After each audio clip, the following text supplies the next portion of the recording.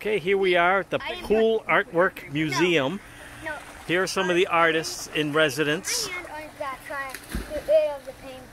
They're all wet right now. Let's start with Tiffany's lovely work of art over there with all smushing and pretty colors. Here is Alexa's artwork. Look at that bird with the rainbow and the hills, the flowers, even a buzzing bee.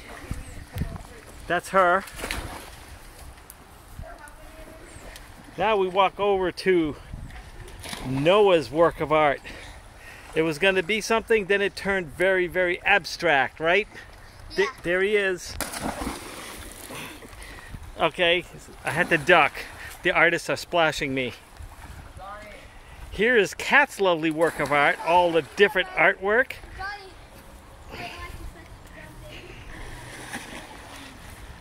And here's Matthew's. I see some ice cream cones, I see blood, I see this weird skull guy top hat, and it says hi, so you know it's friendly.